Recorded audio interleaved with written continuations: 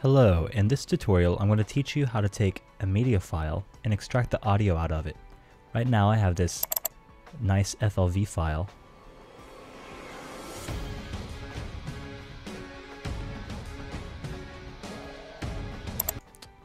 But unfortunately I don't have the MP3 for this, or a WAV file. So I'm using a program called VLC Media Player, and I really recommend that you use this to play any media, but definitely when you extract. So let's choose VLC Media Player. Works on Windows and Mac. It is a free program. Their official website is videoland.org. Go here, download it, go ahead and install it. Once you install it, we're going to open the file up in there. So I have all of my default media just automatically going there. I can double click on this and it pops me over there automatically. But we're going to do an advanced open. We're going to go to the media button, or they might change this in a future version for the file button, or I'm not sure what it is on a Mac. We're going to go down to Open Advanced. Now in here, in this area, you can open multiple files. We're going to choose Add a File, and scroll over to your folder that has your media in it, and I'm here for ours, and choose Open. Once you have that, Show More Options, check that, and it brings up some more information. And you could use this to play a different file at the same time just to see what it sounds like if you want to throw in a different sound file. And we're going to change the play button and change that over to convert. Now that it's on the convert screen, we have to change some different options. And in the profile, you can choose how you want to convert it.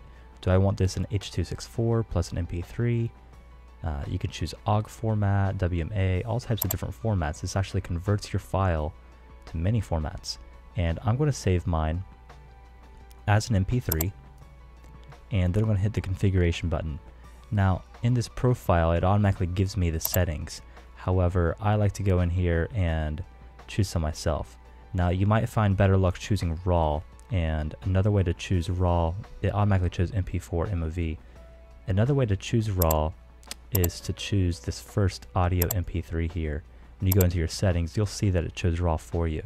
Now play around with those, see which one works best, but look at all these different codecs that you get to use, and then go to the video codec, and if you want to keep the video, go ahead and tick this box and choose the codec you want for it.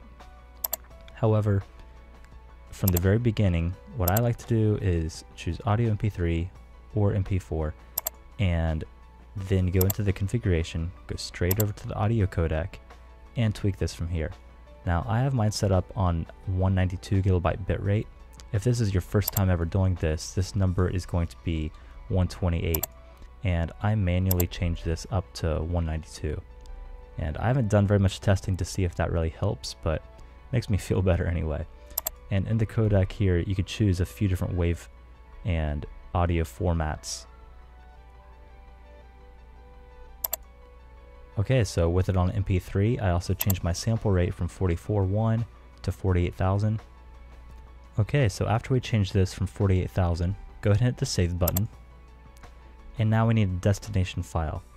And go ahead and browse where you want your destination file to be. Now, unfortunately, this won't work unless you do this.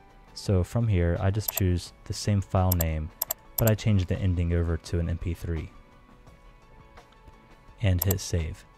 Now you should have everything set up here, and go ahead and hit the start button, and in doing that you'll see your VLC Media Player is actually converting. You can see that bar down there going pretty quickly, and it converted it completely. Now it's playing it like normal. Let's go and stop that, and let's look in here. Now we have a new MP3 file here, and I can right click on it, open it up in VLC Media. And now I don't have any video here. It's a perfect MP3 file.